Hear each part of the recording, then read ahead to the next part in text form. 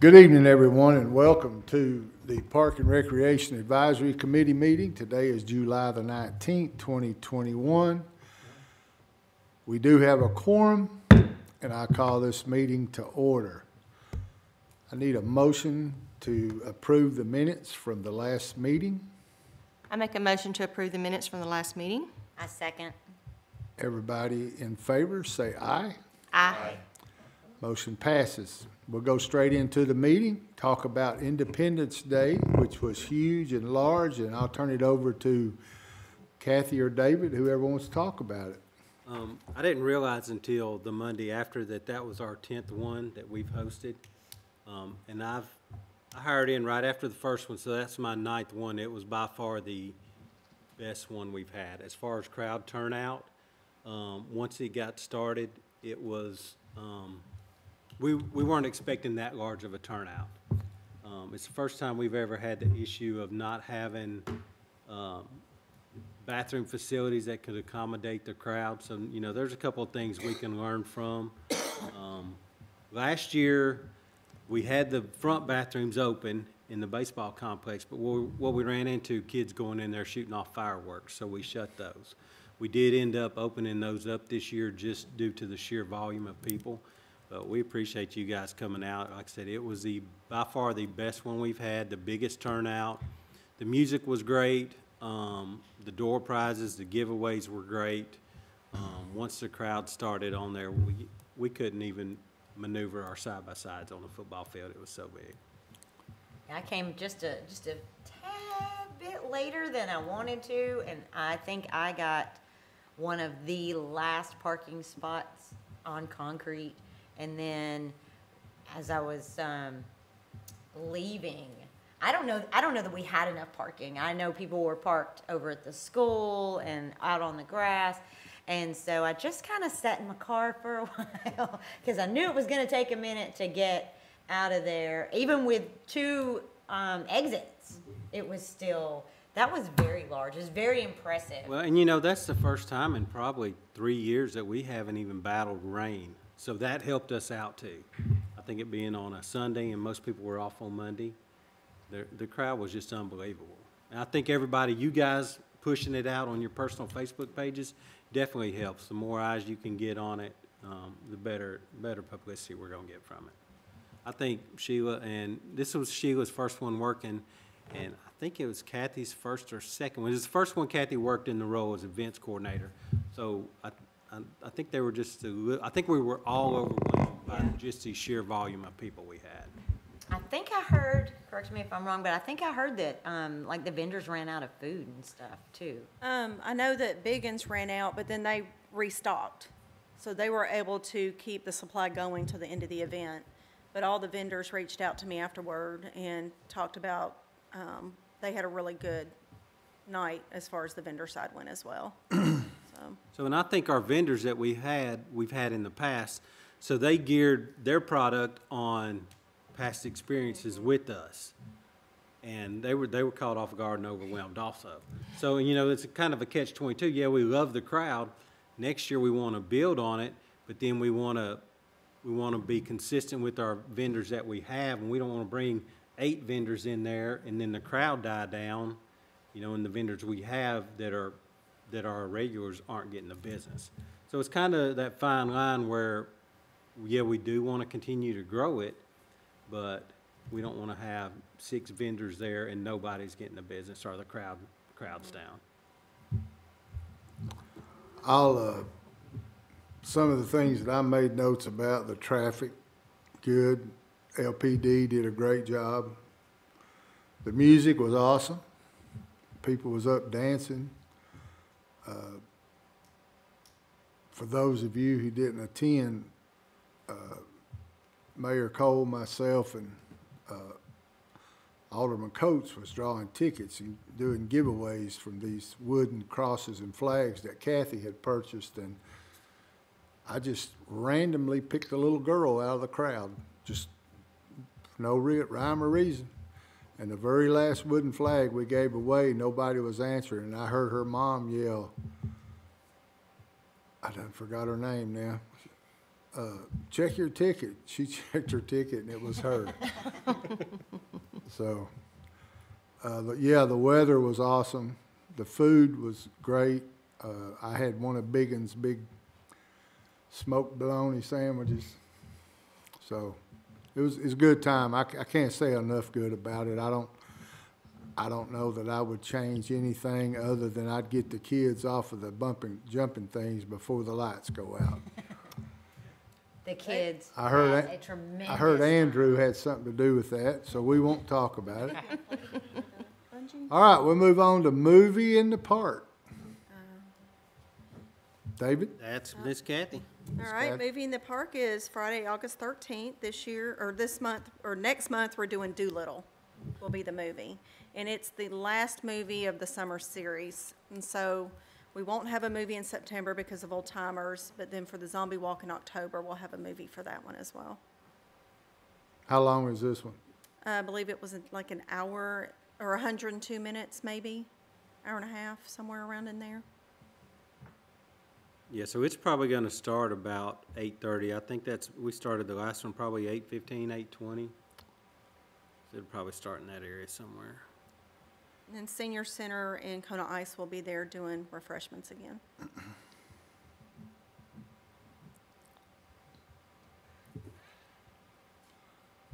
All right. Anybody got anything to say about that? No, I've really enjoyed them. This is the first year I've actually gotten to come out and bring my granddaughter, and I have loved all the movies. And we've had a pretty good crowd every month consistently, so hoping it'll continue to be that way. Farmers Market. All right, Farmers Market, the last 4 weeks, we averaged 20 vendors per week. We have about a little over 70 that registered for the season as a whole, and then each week there's a different participation depending on availability. So it has dropped slightly, but with the weather, the last 2 weekends, we had a chance of rain. And so that kind of scared the vendors away on top of the foot traffic. So,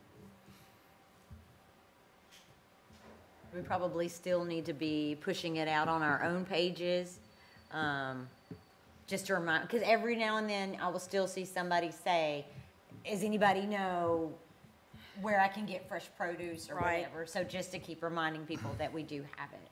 right, and we do advertise a vendor list. I'll send out an email every Wednesday asking who's going to participate, and then Thursday afternoon, we always advertise the list so that people know who will be there each weekend. So, and then Sheila is really good at getting on Facebook and sharing it out there to the different groups.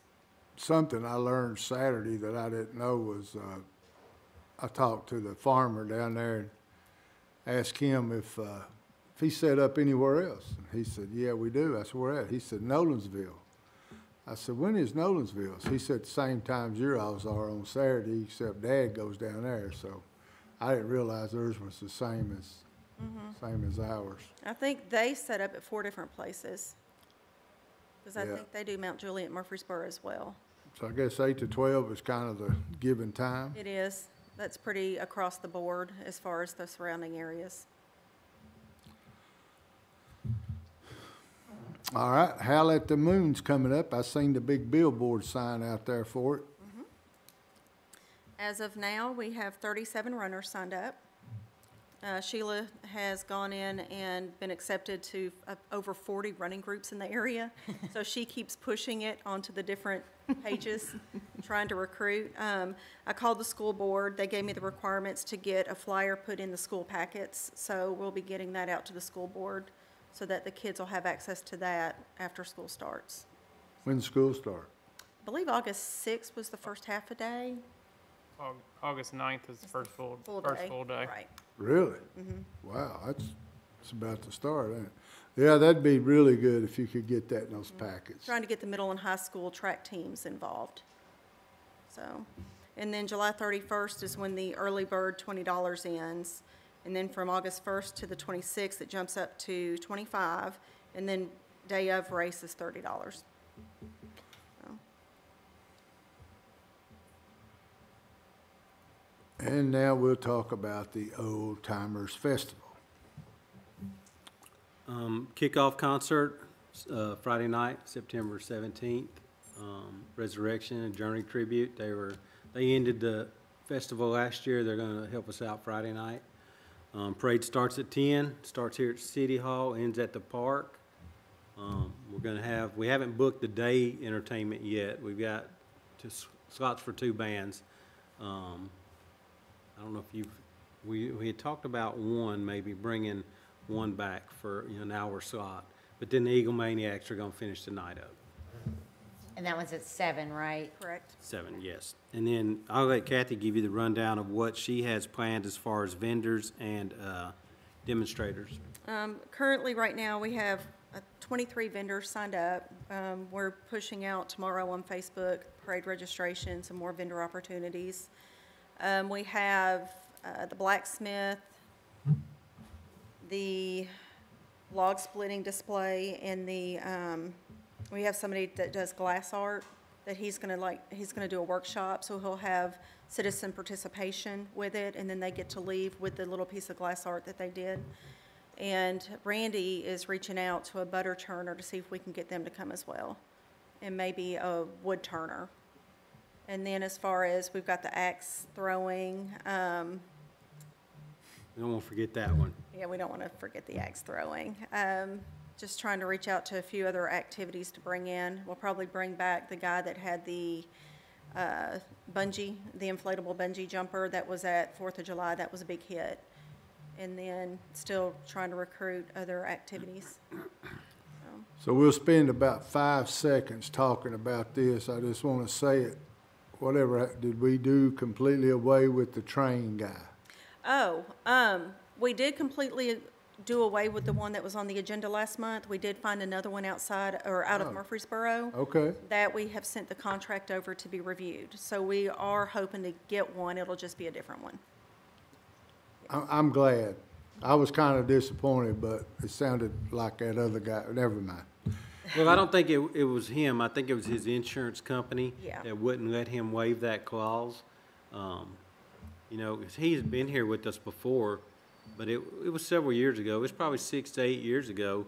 But I think some things were maybe done a little, everything didn't come before the board. All contracts come before you guys now. So it just makes everything out, all uniform, so everybody knows what's going on. The Blue Cross Blue Shield grant, if you guys hadn't forgot about it, came before. We talked about it at the BOMA meeting. I think that's going to be a huge grant. I'm going to let Andrew talk about that. Well, of course, our grant writer is gonna work on that. It opens in August, and of course, y'all got a packet last month. It's basically 1 of 6 designs. I don't know if anybody has any input on that. Did y'all look through and see which design you all preferred? Were we, excuse me, were we supposed to We just pick wanted out- your feedback. Okay. So maybe next month you can come back and kind of see which one. And I think everybody got emails about that. Yeah, I think in your packet, we only included 3 designs, maybe. There's 6 total. They're on their website.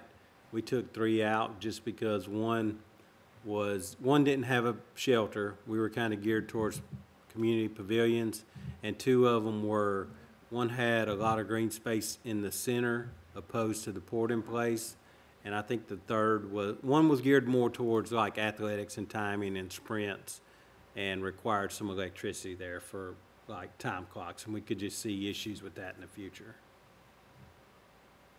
So those were the 3 we kind of picked out, Andrew and I, but by all means, go through there and look. Yeah, so everybody look at their thing there and put your input in on it, see which one. If you didn't get the link, let me know and I'll resend it, because I think I did send out the link, but actually you took there. You did. You did. I actually looked at it, but I done forgot what was the names of the ones I wanted. I'd be lying. I know what it looks like, but I don't remember the name of it. And the world famous ice rink. Yes, sir. The board approved that. The Board of Mayor and Aldermen approved us purchasing that. We're in that process of trying to get them the initial deposit so we can get that ordered and have it shipped to us. Takes 2 months for a budget amendment to be done, but they'll secure it with the initial deposit, and then the rest is payable on delivery. I'm pretty excited to see that thing. I hope it's a big hit, which I think it will be. I'm not gonna be the first to try it, but I'll watch you do it. I ice Those little skate, training aids, you can use. Be out there with my little thing. I ice skate, and one leg will go hunting and one will go fishing. Dog park, how we doing on it, David? That's Andrew. Or Andrew, I'm sorry, you're right. Well, we are same as last month. We're still waiting on the soil disturbance permit from TDEC. So hopefully we're gonna get with Adam this week. Hopefully within the next week or two we'll get that. But the driveway has been put in, construction entrance, and the sidewalk ramp curvings to the driveway's been put in. Other than that, we're still waiting on the state. I seen where you all were down there scratching for that thing, and it looked like you were sitting right on top of solid rock. Solid rock? Solid rock. And then I came back and seen where you'd put rock on top of it. I said, oh, okay, well, I don't guess that's going nowhere. Yeah. But other than that, we're still at a standstill just because we're Has waiting on- everybody up here seen where the dog park's going? I know a lot of people are chomping at the bit for that. Yeah, It's it's, on my street, we all, pass by each other when we walk our dogs, and they're like, hey, you hear about the dog park? Yes, I have. I'm very excited about it too. yeah. Everybody's talking. So Sheila always sends me a email and wants me to go over the agenda, and, it kind of puts me on the spot, and I can't never think about things to add. But one thing I'm going to turn this over to Mr. Giles, because I put him and Mr. Autry in charge of something, and I just wanted to get an update to see how it's going. Could you tell us what we're talking about, Mr. Giles? Yes, our last meeting, Rick and I were tasked with coming with a female flag football league. Rick and I, we initially talked, but we haven't talked since, but there's no problem. But from my POV and what I've done is I have perspective of at least 50 women who want to play. That's with employees and some companies. So when Rick comes back from vacation, we'll get together and we'll put our pool together. So from my understanding, Rick has experience coaching in a league, a professional league or semi-pro league. So this would be very exciting and promising for the city of Laverne. So I guess, David, I worked on this year before last, and of course, I started too late, and then COVID. I'm sure this is something that y'all would have to plan out. I was thinking about having it behind the senior center, get the guys out there from parks, drawing some white lines, making about a 50-yard field. I'm sure it would have to be approved by us or by Bruce or Evan So or are you talking about a game or a league? a game. Yeah. What I would hope is, and this is what made me bring it back to life, is obviously adult softball's over with here. We can't do that because we are out of room and that's going to be taken. We can't do, the city, the park and recs can't do everything for everybody. It's just not possible. It'd be nice if we was filthy rich and had all the land, but if we could start somewhere and something like this were to go over, it'd be nice to have an annual, start small, build it up, and Rick and Giles is willing to put in the work. I'd like to get it started back up. This is July, so if we tentatively shot for March, Is that realistic? Oh, it'd be realistic for us, because all we would have to do would prep the field. That would be, how much community involvement you could get. Well, we got a lot going on through August, September, October, Christmas. Plus it gets cold. I don't want them to be out there when it's bitter cold, but I don't want them to be out there when it's blistering hot either. So, and I think the last time we talked about this, we had tentatively talked about March, but didn't we? Yeah, we talked about March. That's what I thought. But that gives you all, 9 months to at least put it in the talks, put it in the back of your head. Andrew can go by and look at that field and see, at one time, the guys from Park and Rec even told me that they could take those bleachers down there from Yes, the sir. park. Yep, we can do So that. we could have bleachers, and, I mean, if we could do it and work it right, we could, get a couple of food or drink vendors, or, just, I ain't talking about making it as big as old timers, but just, I'd like to see it. I think it'd be fun. I think there's a lot of ladies that would come out and, Oh, yeah, I would. yeah. It's kind of like grown men playing softball. They don't care if they want to win, not because they want the trophy, but because they want the bragging rights. That's right. And then the last thing that I have, David, and I don't know if this is through us or not, and I'm just going to ask about it. Don't want to get into a big discussion about it. What about the log cabin? I sent Bruce pictures this afternoon, to go on Gov Deals. So it is, the board approved it. Well, actually, they didn't approve it. The decision was made at the last board of mayor and alderman meeting to put it on Gov Deals. So that has to come before you guys this month to actually approve us accessing that property out. And Kathy's husband, Brian, had some great ideas. I don't know if they ever got over to you or not, but Brian had some great ideas about who to call and what to do. I didn't really listen. Huh? I didn't really listen to y'all's conversation. Well, no, he did. So what she's saying is she doesn't listen to her husband. Well, I'm just saying that Brian had some great ideas. He talked about some stuff I didn't know about. So you might want to see if you can get Kathy to talk, take a minute out of her day to talk to her husband and Listen to them. see if she can get some info. Well, I think if it goes on Gov Deals, it'll be gone. I don't know how, if somebody coming on city property, if they've got to be self-insured to move it, or, that's a whole nother animal there. But yes, I know several places that it could end up. Like I said, yeah, y'all tell us to get rid of it, we could get rid of it. You'd make good, Don't say it. yeah. All right. Anybody got any questions, comments, concerns? Looks like we're gonna have a busy fall. Thank you for everything that you do. We appreciate you. I do have one question. Every year, I see people complaining about the traffic pattern for Howl of the Moon, right? Because half of Murfreesboro Road gets shut down. There's signs up weeks in advance. There's tons of notice. Have there been any recommendations that anybody's heard on ways to better communicate to people? This is going to happen. Plan ahead instead of just cussing and honking and throwing stuff at people as they run by.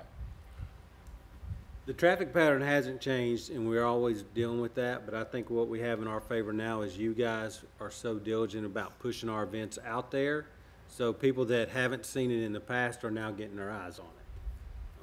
Yeah, it's always been a good event for us, except for, when the corona hit. So we're looking to build that back up. But yeah, the best thing that could happen for us is what you guys are doing, because we can't push it out all out ourselves. You guys have so many more contacts, and like if Kristen shares it, she may have 800 friends that are seeing it, and somebody's interested in it, then they're gonna share it. So it's getting out there. I think that's what's helping us grow. I think the goal for that thing is what, 300? At one time, there was 300 runners in it. This year, if we could get 120 to 150, I think that would be, that'd be a growth for us. I think we're at 90 last year. I know that Kathy and Sheila always putting stuff out. And I just ask all of you to just please keep sharing stuff. And I know that, and I get them, you know, I get text messages. You're sharing the same stuff over and over. Well, especially Facebook's got this thing, you write something now and it'll be gone way down the list before, you know, somebody else If you share it sees it. enough times, the day that it's happening and people want to know what's happening, then there's enough people to answer. Yeah. Is it on that thing, Sheila, about the money? Like Kathy just talked about? The breakdown of the early registration and so Yeah. forth, it is on the event.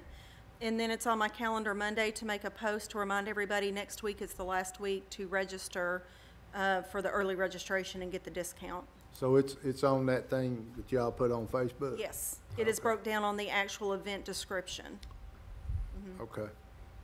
Yeah, we need to. Yeah, I know several years ago, there were so many runners, they had to start them in 2 stages. So we'd like to get back to that. All right, anything else? You've been awful quiet. I know.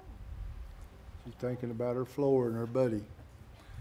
I don't really have anything other than we say it every month, and I tell her all the time, Kathy's doing a great job. Sheila keeps us informed. David stays on vacation, so that's the way it ought to be. You know, he's out of The way you think. he's out of the way. So He's delegating quite well now. I know He's he got a great, awesome. Try to go somewhere that doesn't have cell service. all right, our next board meeting will be August the 16th at 6 p.m. And if nobody else has anything, I call this meeting adjourned.